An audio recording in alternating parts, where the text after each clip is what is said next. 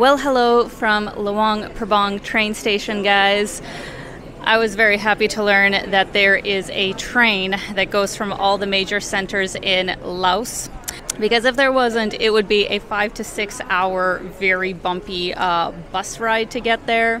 So today we are traveling first class from Luang Prabang to Van Vienne. Our tickets cost about 250,000 kip.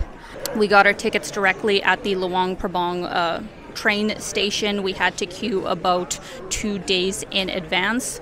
They have this strange system where you can reserve a ticket ahead of time, but then you can only pick it up about 2 days beforehand. And now we are at the actual station just waiting for the train. But one important thing that I kind of wanted to mention is that they are a bit difficult in their security department for some reason. Like right when we were lined up, they had pulled 2 people to the side and were giving them some weird issues, you know, about things that they had in their luggage. And then we also got stopped, and all of our aerosols, like my sunscreen, bug spray, my hairspray, they said they couldn't allow us to take any of them on the train. So, you know, I just had to leave basically $15 worth of stuff. Like, you don't even have to do that when you are, you know, checking your bags on a plane. I've never had to do that with a train, so just wanted to let you guys know that, yeah, if you are bringing any aerosols over, I guess, 100 milliliters, they will confiscate them. As I was editing this video, I actually came across another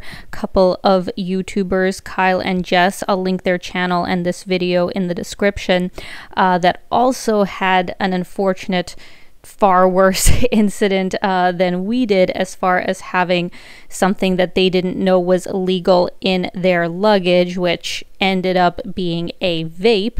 And vaping is illegal, I guess, in Laos as it is in Singapore, so you could not bring that on the train. They confiscated it and also said that they were supposed to go to jail or pay a fine, which, you know, you can argue is corruption.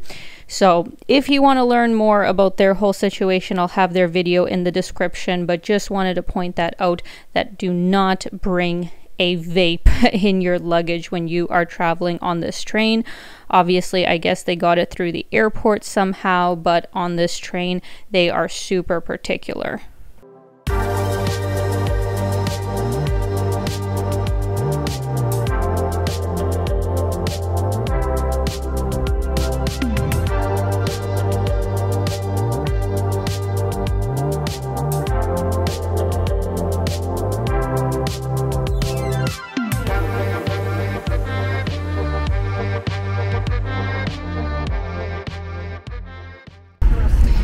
Pretty good amount of space, I would say, right? Not bad. Pretty wide seats with quite a bit of leg room and a leg rest. So this is what you get for first class, guys. To voice over how the journey itself actually went, it was honestly quite impressive. This train is able to travel to Van Vienne in an hour from Luang Prabang, which, as I mentioned before, would usually take 5 to 6 hours minimum if you were riding the bus. The reason being for this is because Laos is a super mountainous, rough terrain sort of country, especially in these regions. So with the bus, you are going down winding mountain roads that aren't in the best condition, and it takes a while. With this train, they went literally through the mountain, which is why we were actually in tunnels, I would say, for half the trip.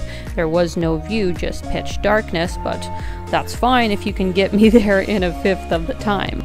As for the actual amenities of the train, it was overall very nice. The washrooms were simple but clean, and there was also a drink and snack cart that would come by a couple of times on the train.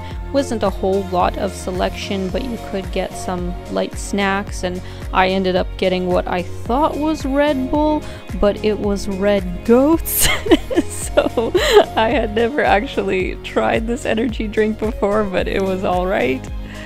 And yeah, the journey itself was overall uneventful. It was nice to have the view when we had it. The train travels at about 160 kilometers per hour when it's not going through any sort of towns. One other thing to mention is that you do store any of your larger luggage kind of just on the side of the train in between the cars, which if everybody brought a piece, I don't think there would be enough room, but most people do just bring carry-on sized luggage. Overall, a very enjoyable experience, and for $12 US, I don't think you could really ask for more.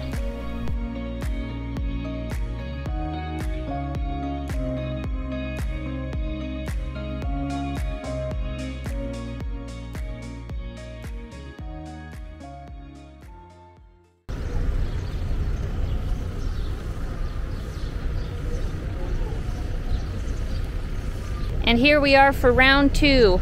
Yeah, round 2. Where are we, Dad? Oh, I don't have that. We're in the Van Vien. Van Vien. Van Vien I train. can't remember all these names. And today, guys, we're going to the capital, which is Vientiane. Today we are riding second class because I wanted to show you guys the comparison between the first class and the second class. To be honest, there's not a huge price difference between the two classes. The just train ticket cost was 170,000 kip, which is like $8 or $9 US for second class. It's, you know, very inexpensive for, you know, Westerners. We did pay 250,000 because that included the tuk-tuk, you know, to and from our hotel, so it was a bit of a higher fee, but still in US that's like $12 a person. But if you're comparing just ticket to ticket cost, I'd say it's about 30% more for first class, which I assume is just, you know, a bigger seat. But since we haven't tried second class yet, I guess we'll see in just a minute.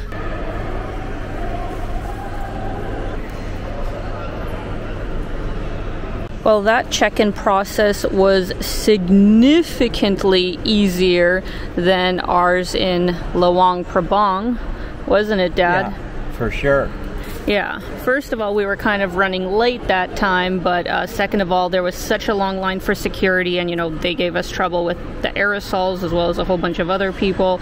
So since we didn't have any aerosols, I guess, this time, and there was no line, we got through so quickly. They just check your ticket, look at your passport, no problem. Since I didn't mention it before, and for those of you who may not know, this railway does connect Laos with China. It was an extremely big transportation project for Laos to take on, being a smaller country and not so economically developed. It of course did get a very hefty loan from China to make this possible. Since its launch in December of 2021, the 1,035-kilometer rail line links the Lao capital of Vientiane with Kunming, which is the capital of the southwest Chinese province of Yunnan. Obviously, the creation of this railway has created a lot of new economic and social opportunities for both countries, so it's exciting to see what kind of ventures it'll bring in the future. Now, as far as the second class experience versus the first class on the train, to be honest, there's not that much of a difference, as I thought it was primarily space.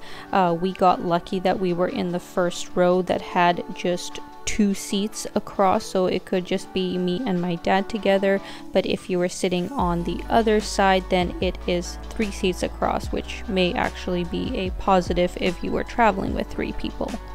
Now, as far as differences between first and second class, I wouldn't say that there's a lot. The amenities such as the washrooms and the snack carts that come by are more or less the same. It really is just the seat being bigger and also more comfortable. That would be the biggest change, but once again, it's a very comfortable ride through and through, so no complaints.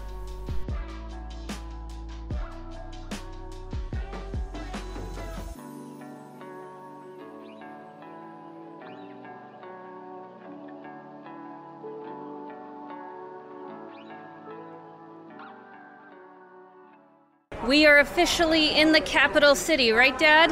Right.